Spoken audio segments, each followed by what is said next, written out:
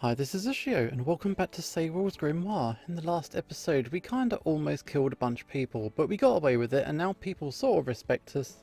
Or maybe they fear us, I'm not actually sure. We're gonna find out. We're back to class on our second day of school. The classroom slowly fills with students as the start of our lesson draws near. Most of my classmates glance around the room as they enter. They scan the classroom from my face, and upon making eye contact, most of them wave or smile. Just like the initial batch of students, none of them show me any malice. They aren't willing to walk over to my desk and talk to me, but their curiosity is evident nonetheless, and not one of them shows a sour expression. Is this what it's like to be popular?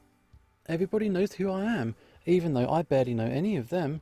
They all recognise me and smile at me, yet they don't know the first thing about me. It's a bit unsettling to be stared at and talked about, but I can't say I dislike it.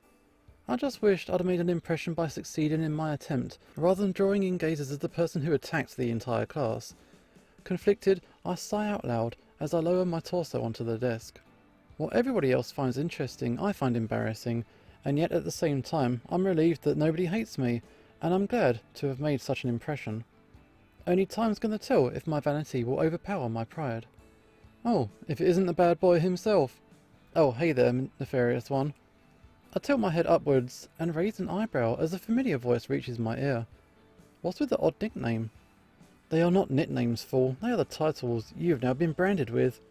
I intended to use them in a slanderous manner, but I suppose one such as yourself might wear those titles with pride. One such as myself? What are you talking about? No, before that, why would you intend to slander me? What did I do to you? Leisha narrows her gaze and stares at me, clearly bemused. Not just me, it's what you did to the entire class. Oh, common sense finally catches up with me. After being praised for my deeds yesterday and told that they were nothing to be ashamed of, I had begun to think that I was the only one who viewed them in the negative light. However, it seems that Leisha, the valedictorian of my grade, is of a similar opinion to my own. To be perfectly blunt, I'm disappointed in you, Sable. I had thought you to be a talented yet reserved individual who adhered to the rules and took pride in their work. But as it turns out, you're little more than a show-off who doesn't know their own limits. Leisha's words sting, not because of the hostility in her voice or the notions that she's raised, but it's because I agree with her. Leisha, I know that Don't bother, I'm not the one to whom you must answer. Leisha cuts me off, but surprisingly, rather than portraying anger, her voice is serious and unwavering. There is no emotion in her voice. She recites the words as though reading from a script. You will pay for your actions as dictated by the proper authorities. Please leave immediately. You have been summoned to the principal's office. Oh no, we are in trouble. Following a map of the academy on my terminal, I make my way toward the principal's office. With my hands shaking and my face no doubt contorted in shame, I make a conscious decision to ascend to the level on which the fourth-year classrooms reside. Not because it's quicker, but because there's almost no fourth-year students, and of the few students who've made it that far, I'm not acquainted with a single one of them. Right now, I don't want to be seen, not by my classmates, not by my acquaintances, not by anyone. I just want to be alone. Unfortunately, I've been summoned to the principal's office, and I have no intention of digging myself into an even deeper hole by keeping him waiting. I must face the music. No matter how scared I am, I need to report in and answer for my actions. So, troubled though I may be, I slowly walk down the empty hallway alone. I breathe slowly and deeply. I calm my mind as much as I can. I tell myself all kinds of lies about what's about to happen, trying to assure myself that everything's going to be okay. And before I know it, I've arrived. Excuse me. I find the door to the principal's office already open.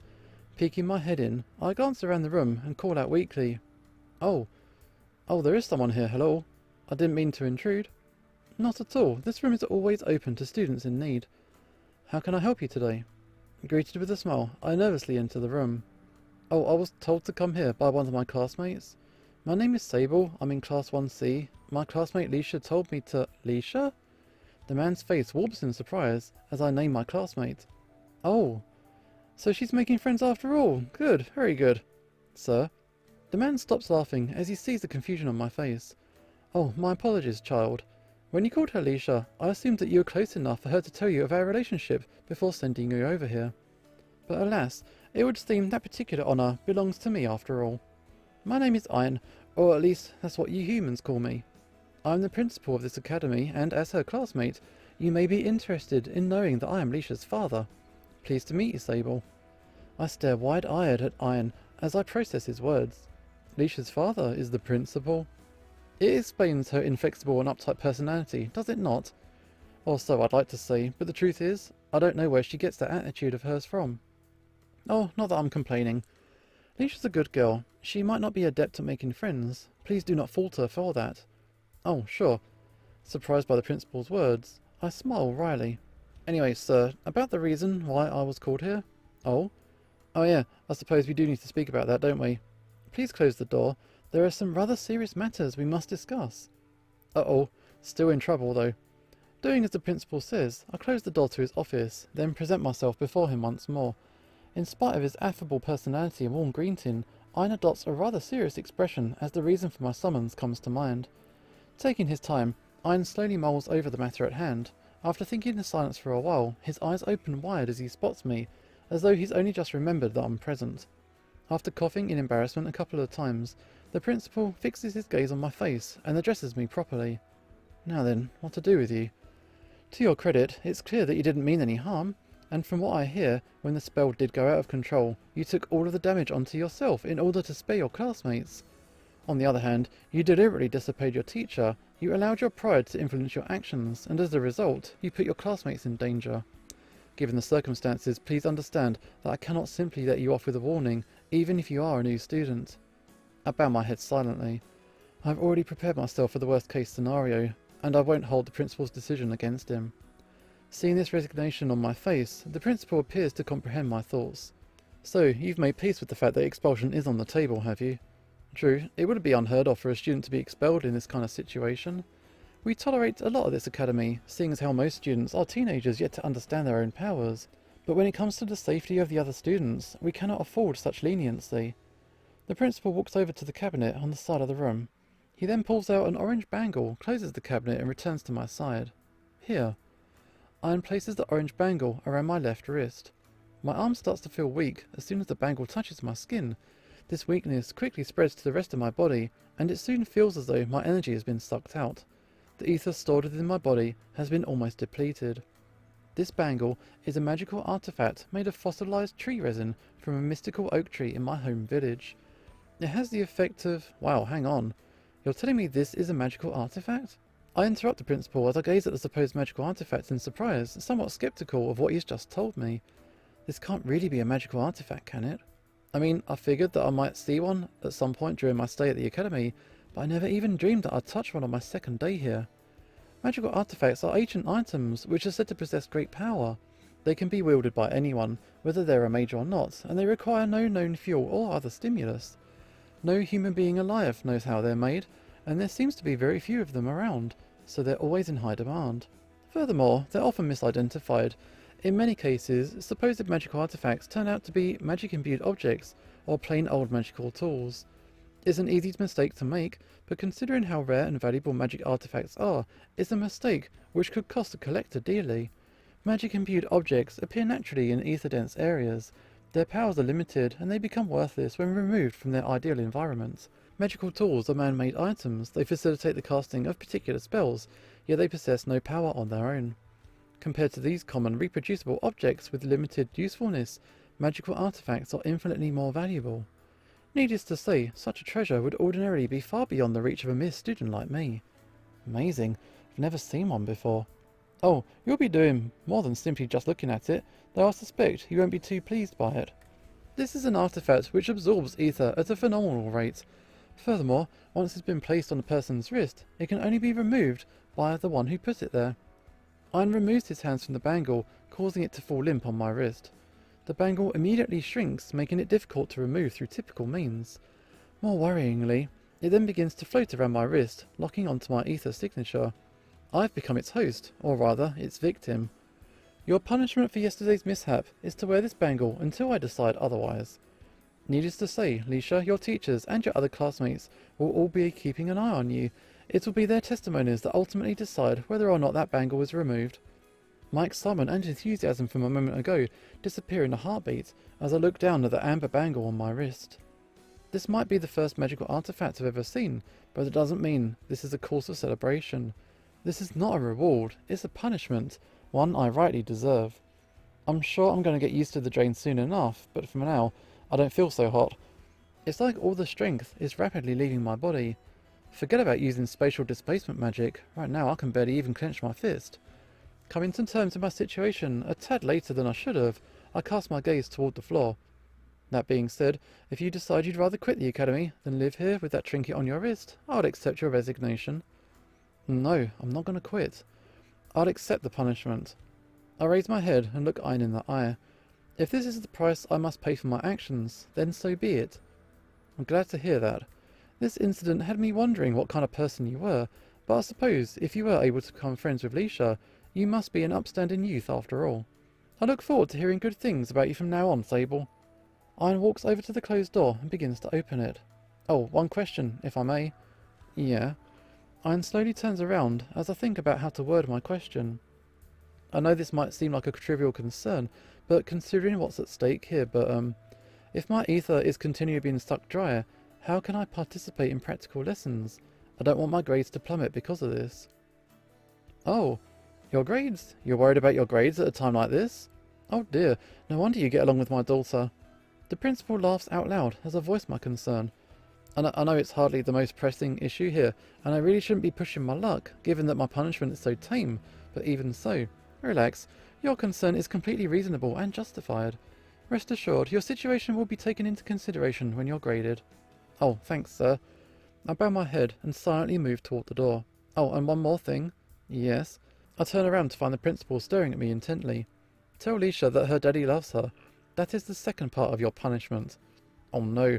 Yes, sir. Confused and dumbfounded, yet ultimately more relieved than I had been when I walked into the principal's office, I leave with more questions than I had when I entered. Back in class. After returning to my classroom, I failed to take notice of the lesson at hand. Instead, I spent the entire time trying to hide the bangle on my wrist, and wondering how my life will be impacted henceforth. As someone who takes pride in their ability to use advanced and obscure forms of magic, this bangle is quite possibly the second worst punishment I could have been given, topped only by expulsion.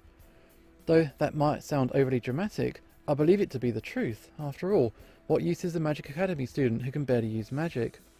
I was already at a disadvantage to begin with, as one of the few humans attending the academy, but now I've been dragged straight down to the bottom.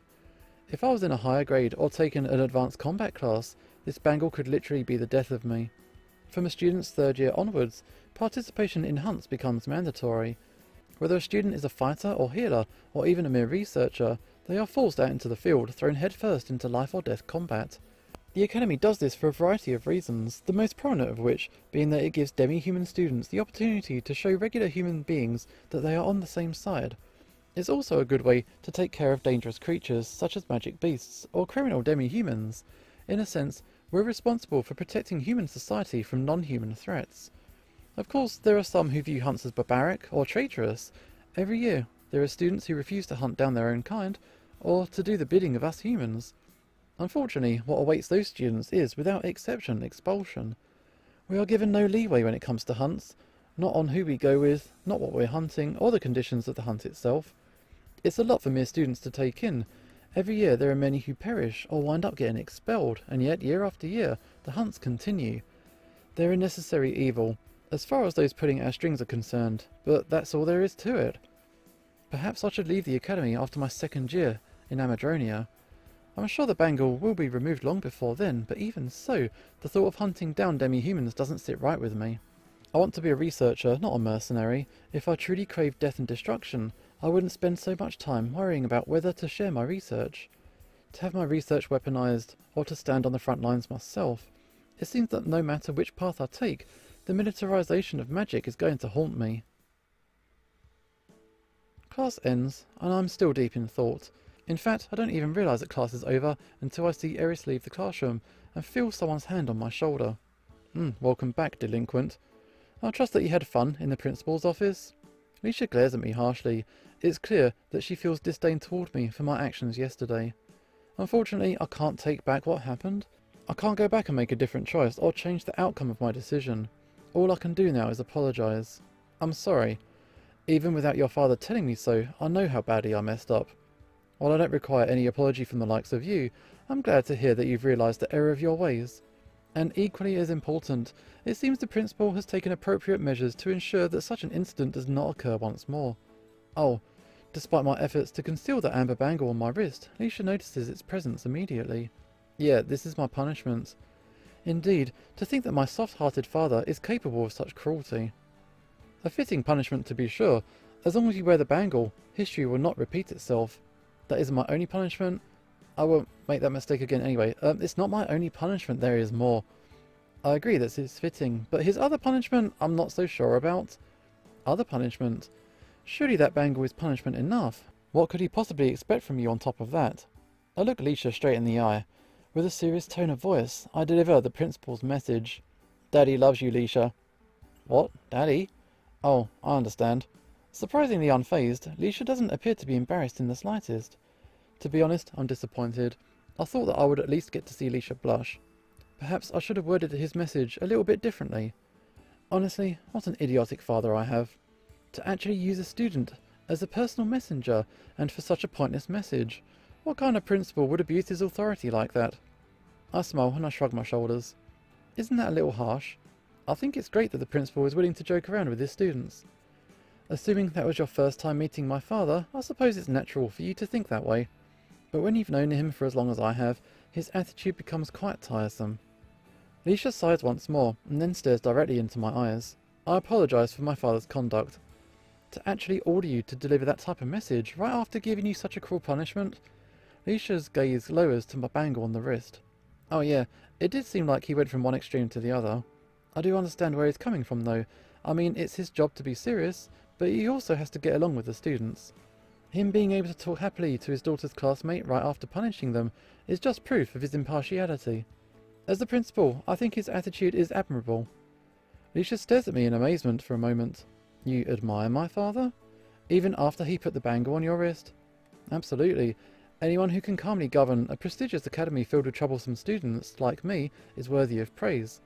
I wouldn't say I'm happy to be forced to wear the bangle, but I certainly don't hold it against him. He was simply acting in the best interests of the students, and I don't blame him at all. I see. That's quite a refreshing outlook you have, Sable. Dare I think that my first impression of you was accurate after all. Dare away. I'll do my best to live up to your expectations of me. Careful what you wish for, Sable. I didn't become valedictorian by setting low standards. And now that you have that bangle on your wrist, you have a rather hard road ahead of you, should you wish to follow in my tracks. Well, there's more than one way to skin a dragon, you know. I may lack your sheer power, but I won't lose to anyone when it comes to my specialty. Mentally apologising to Dragon, I cross my arms and push out my chest confidently. Your specialty?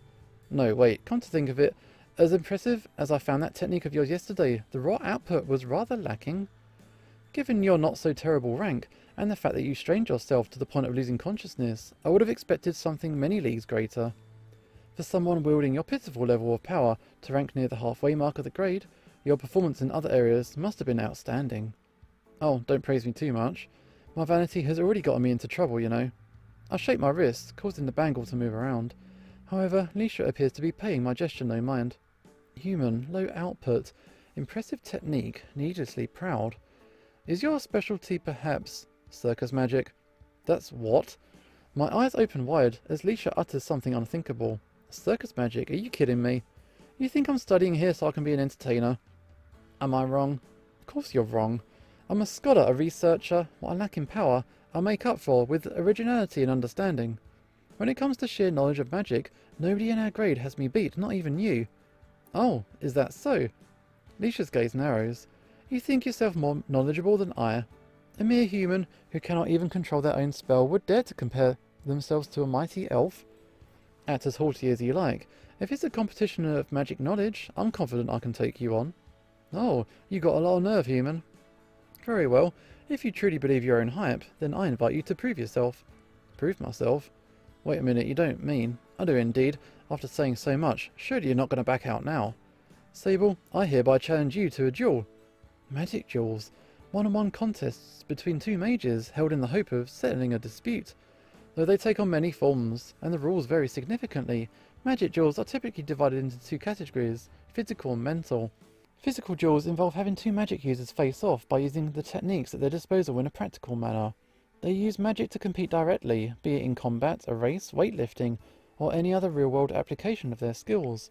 Mental duels, on the other hand, do not require any skill or strength. They are measures of wit and knowledge, and can be as straightforward as an ordinary exam. More often than not, however, mental duels involve two mages simulating a fight, or solving a kind of puzzle, armed only with their knowledge of magic. Mental duels are far safer, and participants needn't be capable of using magic, but even then, the stakes are in no way inferior. When one mage challenges another to a duel, it's ready for fun. A duel on my second day at Amadronia. If I accept, what are the stakes? I wouldn't take anything meaningful from you. The only thing at stake here is your pride. Will you accept my challenge? I guess so. I'm game, as long as it isn't anything practical, of course. Oh, you don't have to worry about that. I wouldn't be so cruel as to challenge a handicapped opponent to a fight. Our contest shall be one of the mind. We shall choose a mediator from among our classmates, and they will quiz us on a topic of their choosing. Do you find those conditions to be acceptable? Sure, let's find a mediator. I walk around the room, trying to find someone who could help out. Most of our classmates have already left the room, and our teacher was the first to leave, so finding someone both suitable and willing proves difficult. Fortunately, there is one person I can count on. A battle of the minds between the diva of Class 1C and our grade's valedictorian. Of course, I'd be honoured to mediate. Hell's gonna help out. Perfect, thank you. Any objections? Nope, I'm ready to proceed whenever you are. Same here, I guess that means it's time. Understood. In that case, we'll begin momentarily. This will be a simple test of basic general knowledge. There will be 6 questions, and in the event of a tie, there will be no tiebreaker. Basic general knowledge. You ask the two of us such rudimentary questions. This will turn into a mere contest of speed in no time. Please have some consideration for the one asking the questions. Loath though I may be to admit this, I'm arguably a one-trick pony. Even if you ask me for a more difficult subject matter, it's not as though I'm an expert myself. It's fine, general knowledge will do. This can be a battle to see who's the more quick-witted. That's okay with you, isn't it, Leisha? Okay, I suppose there is merit in such a contest. Very well, I'll play along. Okay, are you both ready? Leisha and I both immediately tense up and nod. Then without further ado, when 2 or more mages simultaneously cast the same combination magic... Oh, you're correct, but please wait until I finish asking the question next time. Leisha narrows her eyes in displeasure, but otherwise makes no fuss. Just like that, it's 1-0 in Leisha's favour. Now then, next question. What is the name given to a recording of a mage's 5 senses, such that one might experience that mage's past for themselves? Wasn't that a... Oh, it's not a dreamscape. Was it a sensphere? Or senscape? I'm gonna go with a senscape. Correct. 1 point for Sable. 1 point for Leisha. Okay, it seems you have a fast tongue, if no other redeeming feature. Miss Valedictorian, please refrain from any sexual harassment until after the duel's over.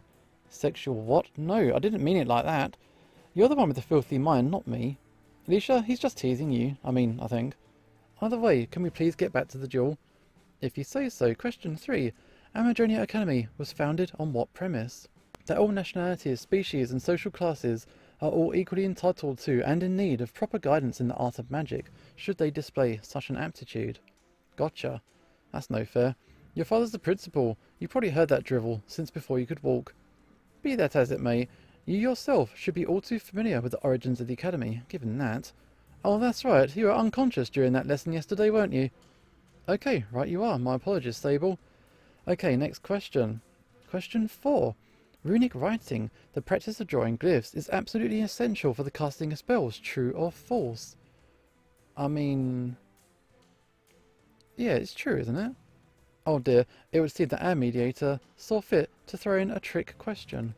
In most cases, runic writing is completely optional. However, there are some spells, typically very powerful spells, which do indeed require the aid of glyphs. Thus the answer is neither true nor false. Your question is fundamentally flawed. Wow, calling it flawed is a bit harsh, but trick questions are perfectly valid. I smack myself in the forehead in my palm as Leisha answers correctly. While most people in my grade would be tricked by that question, and understandably so, I should know better. Heck, truth be told, I know a couple of those spells myself. I can't actually use them, but someday I might be able to. Okay, question 5. As part of humanity's pledge to coexist peacefully with demi-human races, what was the first manner of law to be amended? Laws pertaining to the legal culling of non-human species. The deaths of demi-humans are now treated in a similar manner to those of humans. Correct. Leave it to an elf to answer that question so easily. Rather than curse Leisha's quick response time, I furrow my brow at her reaction. While I don't know the finer details like Leisha, I'm well aware of the travesties demi-human races have suffered at the hands of mankind. Considering our checkered past, it amazes me that interspecies institutions such as Amadronia even exist. And, yeah, our human main character is not helping that stereotype either. Anyway, final question. There are many demi-human races which are female only. These races must all mate with human beings in order to survive as species, true or false? Humans specifically? Not all, no. I'm surprised you knew that. Many humans think that the world revolves around their race alone, and that all of us demi-humans would die out without them. Indeed, while it's true for some races, it's by no means a universal truth. Humans need to learn their place. I get it, humans are conceited. Can we please just move along?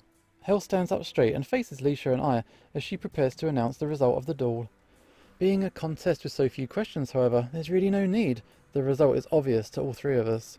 Despite my best efforts, Leisha has beaten me. The winner of the duel is, as one might expect from her rank, is Miss Valedictorian. For the proud elf, a round of applause. Hel begins to clap, and after a few moments, so do I.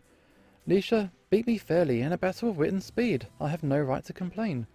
There's no need for applause, rather it would bring me great shame if I didn't win against a mere human. You put up a good fight, Sable, but this battle of wits was decided the moment you challenged the woman ranked number 1 in the grade. Pick your opponent more carefully next time. No, you picked me as your opponent, not the other way around. Well, whatever. At any rate, you sure showed me. I'll try to keep my pride in check from now on. And so you should. Oblivious to her own hypocrisy, Leisha puffs out her chest. Well, folks, it's been fun, but if none present have any objections, I'll take my leave. Alright, sorry about keeping you. Indeed, I thank you for acting as our mediator. Not at all. It isn't every day I get to witness a diva and a valedictorian go head to head. And on that note, I bid you adieu. Hel bows, takes her leave, hurrying out of the classroom with less composure than she displayed moments ago. Be it the need to eat or go to the bathroom or something else entirely, she's clearly been holding herself back. A diva? Don't ask. Anyway, now that that's behind us, what do you say we head to the cafeteria before the next class starts? It's my treat.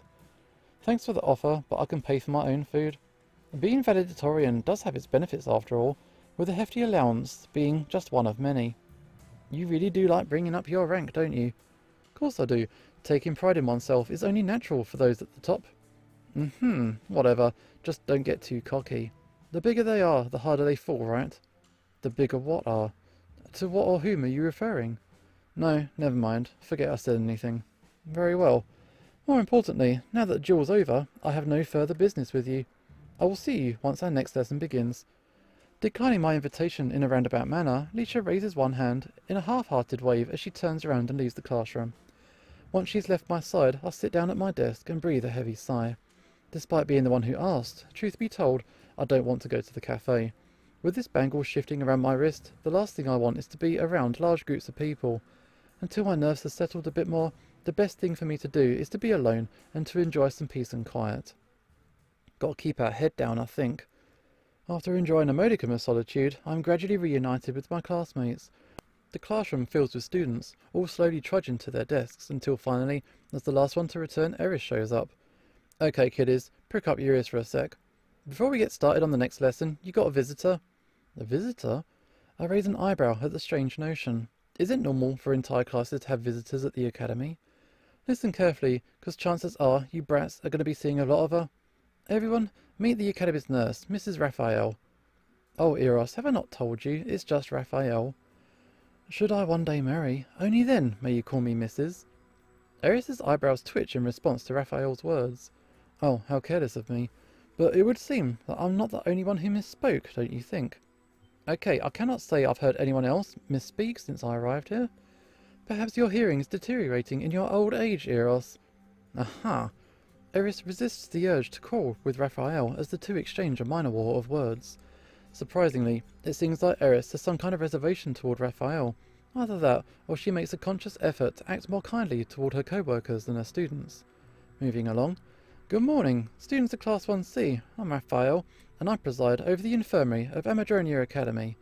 Should we have the pleasure of meeting one-on-one, it will likely be at the cost of your life. Don't you mean the cost of our well-being? If that was what I meant, then that is what I would have said. Aha! I, along with the rest of my classmates, am left speechless. Raphael might look like an angel, but her words are nothing short of scary. For today, I merely wish to introduce myself to you all. Many of you will soon come knocking on my door, after all, so I feel it's important that you prepare yourselves for our imminent reunion. Should you prove to be talented in spiritual magic, however, we may yet see one another outside of the eternal abyss. Though looking around this classroom, I highly doubt that any of you meet that criteria. Wow. Lisha grimaces at Raphael's joyful yet harsh words. Lisha might be outstanding in most areas, but she is notably worse at spiritual magic than she is at other types. For someone so full of pride, hearing a teacher mock her lack of ability must be unbearable. Come to think of it, Ray is talented in spiritual magic, isn't she? Perhaps not on the same level as Raphael, but she's still leagues ahead of Lisha and I. Cruel though it may be for me to even say this, even Ray apparently has one redeeming subject. Well, I've said all I intended to. Should any of you develop an aptitude for spiritual magic, we may meet again once you reach your 3rd year at the Academy. If not, then I look forward to guiding your soul as it departs from this wretched world. Wow, leaving the entire class dead silent, Raphael departs with a scary smile on her face. All of a sudden, I wish from the bottom of my heart that I never need to visit the infirmary ever again. I think it might be too late though. Okay, troublemaker. I warn you right now, kids, do not get involved with that woman. She might call herself an angel, but what she doesn't tell people is that she's actually the angel of death. See her one time too many, and you're never going to leave the infirmary ever again. Eris's demeanour is completely different than usual. Her voice is serious, as is her expression, thus giving us all a sense that her warning is not a joke. Eris truly does believe that Raphael is an angel of death. Anyway, now that the shitty angel's gone, let's get to work. First up... Oh, Eris's face contorts as she realises which class we're about to take. Damn, maybe I should call that sketchy angel back after all. Turn on your terminals and jump to section C6. I thrust my arm forward and turn my wrist, causing my palm to face upward. Before I can invoke my terminal, however, something catches my eye, the bangle. Rather than invoke my own terminal, I decide to use the physical device on my desk, just like my classmates. I probably could still use it, even with this thing on my wrist, but the middle of class is no time to be experimenting. For now, I'll play it safe and follow the lead of my classmates. Operating the clunky machine, which proves to be much slower than my own terminal, I open section C6 of our grade's curriculum. After a slight delay, a series of digitized textbooks, research papers and other course materials appear in front of me. Then I begin to read through the titles of the documents. Let's see, the history of man and elf, mandragorous plant or animal, assimilation of silicon-based life forms into human society. Oh, I know what that subject is. My lips naturally begin to curl up in a smile. As I look around the classroom, however, I realise that my classmates don't share my enthusiasm. Wow, seriously? We actually have to study this crap? I know, right? Demi-human social studies? Give me a break. Tell me about it. But if it's part of the curriculum, we have to study it. Well, you have to study it. I mean, I don't have to do a damn thing. Ignoring my teacher's irresponsible remark, I open one of the textbooks and begin to flip through. As one of the few humans in my grade, I seem to be the only person in my class who's actually interested in learning more about how demi-humans have integrated into human society. Most of what I know about the subject is probably out of date by now. After all, even now, it could be said that we're still in the early stages of learning to live with one another. The laws and guidelines surrounding demi-human integration into human society change year after year. It's interesting to see what's changed, but it's also difficult to keep up. Now then, everyone please read through the first... I don't know. Read whatever the first thing in that section is. There are no tests on this subject until the end of the semester, so just start cramming a few days before, you'll be fine. With a wave of her hand, Eris leaves the classroom, effectively giving us all permission to slack off. Unlike the rest of my classmates, however, I keep the physical terminal in front of me turned on. Is this really such an easy subject that the entire class can slack off without worry? Even Lisha has turned off her terminal, as she's the top student in our grade. Maybe my time would be better spent doing something else after all. I mean, I think we've had enough trouble and we have missed some classes. I think we need to study up. So sorry guys, we're not going to chat, we're going to study hard. Deciding not to follow in the footsteps of my classmates, I open one of the prescribed texts, namely the history of man and elf. Okay, we're going to go into a lesson now, but I think we can continue this in the next episode. This is Usho signing off, and hopefully I'll see you next time.